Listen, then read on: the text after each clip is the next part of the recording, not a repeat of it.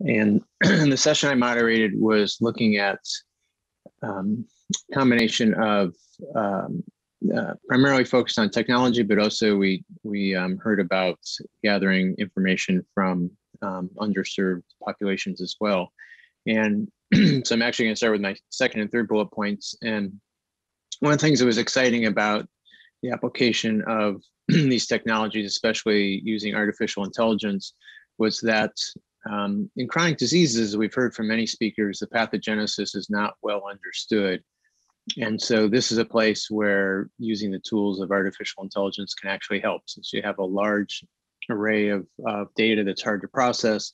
That's really what AI is meant to help with. And then also, as we heard from a number of speakers, there's a low financial incentive to cure the chronic diseases as well. And so what people are trying to do with artificial intelligence is to save money and time in the development process. So that's also a good fit. So if you look at where AI can be applied, there's a lot of uncertainty from the beginning all the way through the drug development process. And so it's great that there's the opportunity to have an impact across the spectrum. Then one of the things, if we go to the next slide, one of the things that artificial intelligence needs is obviously data. And one of the things we heard is that we heard a great presentation about the Brain Initiative and the wide variety of tools they're developing and data they're generating. And what was interesting to hear was that the AI algorithms just like data.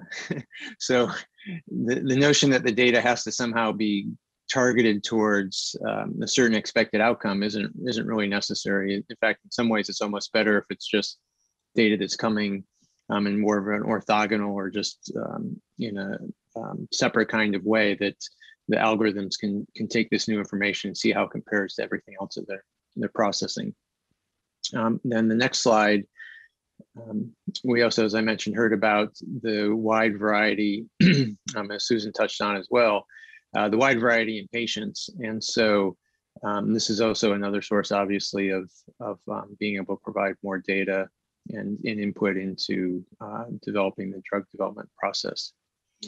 And then if we go on to the next slide, Chi told us about some of the exciting work that's going on at the FDA. And unlike what I said about the Brain Initiative, where Andrew Radin, who's developing AI tools, said again that he just likes data. One of the things that was interesting about what the FDA is doing, and this is focusing on some of the preclinical things, the ADME process, is that when they see gaps, they're going and looking to figure out, well, how can we develop tools, whether in this case, a lot of them in vitro tools, that we can generate better data, and then how do we combine that with some modeling to help guide the drug development process. And so it was sort of nice to see the back and forth between being able to process and develop models, as well as going and generating technology. And there are a lot of companies working in the AI area across that spectrum of the drug development process, and some of them are proactively going and generating data that they think will be helpful to them using their algorithms to increase knowledge. Then overall, we did see some challenges. So this is all very exciting, but of course there's always challenges.